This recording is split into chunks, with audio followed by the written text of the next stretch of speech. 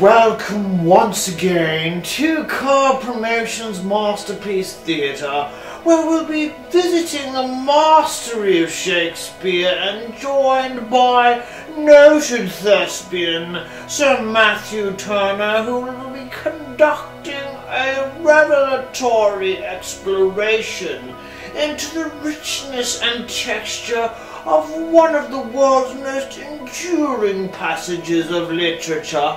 We speak, of course, of Hamlet's third act soliloquy, otherwise known as To Be or Not to Be.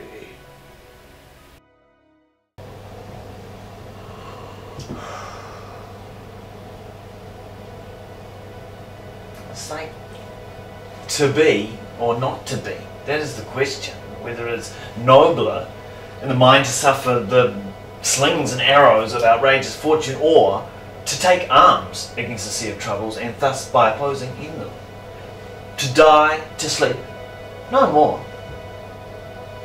And by sleep to say, we end the heartaches and 1,000 natural shocks that flesh is hereto, 'tis a consummation devoutly to be wished. To die, to sleep, perchance to dream. Aye, there's the rub, for what dreams may come when we have shuffled off this mortal coil must surely give us pause. And there's the respect that makes a calamity of such long life.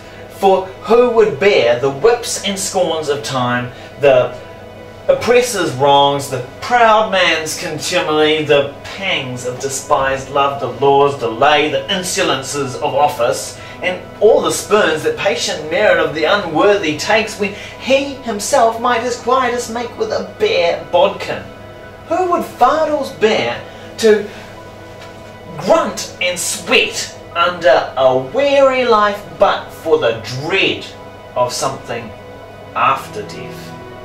That undiscovered country, from whose bourne no traveller returns, it puzzles the will, and makes us rather bear what ills we have than fly to others we know not of, and thus conscience does make cowards of us all, and the native hue of resolution is sicklied o'er with the pale cast of thought, and in enterprises of great pith and moment, in this regard the currents turn awry and lose the name of action.